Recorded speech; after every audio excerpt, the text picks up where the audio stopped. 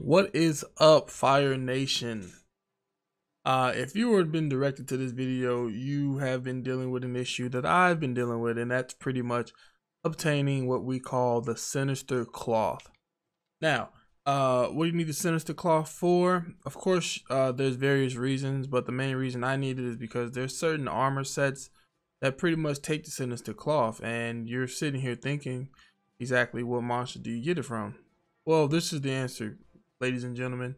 You don't get it through no monster, and you technically don't get it from picking it up through a location. It's just not something you can, directly farm. So the best way to actually get the Sinister cloth, not gonna waste your time, you pretty much go to your room, as so. Okay, so now once you get to the room, you're gonna go to your housekeeper, and the housekeeper is the key to getting the Sinister cloth. So what you're going to do is going to focus on the Tail Rider Safaris. Now on the Tail Rider Safaris, the location you're going to be sending your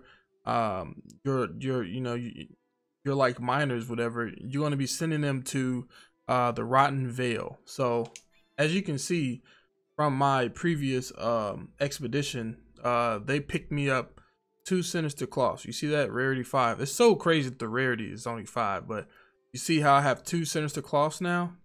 Bam. I'll put those in the box, and I'm gonna show you guys exactly how I pretty much assign them to go get me some more. So you deploy Tail Rider Safari, and then right here is where you can, pick through the certain cats. I mean, they're all the same to me. Nothing's really changing, so I want to go with Galaxy. And then you're going to go over to Rotten Vale.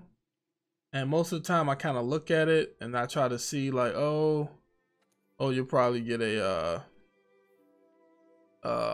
like you're looking at the stars.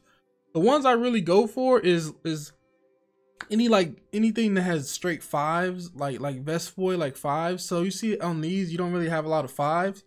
So I kind of go through them and I just keep, but I feel like it's the same one. So I want to pick this because that logo is technically what the Sinister cloth looks like, so I want to go ahead and pick that. And then we're going to see if we get something back. So yeah, make sure you go do that. Let me know if you're able to obtain a Sinister cloth. Please give this video a like if it helps you find a Sinister cloth. And if you want any more videos or want to know how to get anything else, please put it down in the comments. Thank you so much. Shout outs to Fire Nation. Your boy Liking is out. See you later. If you're new to the channel, don't forget to like and subscribe. And make sure y'all hit that notification bell so y'all can see our latest videos.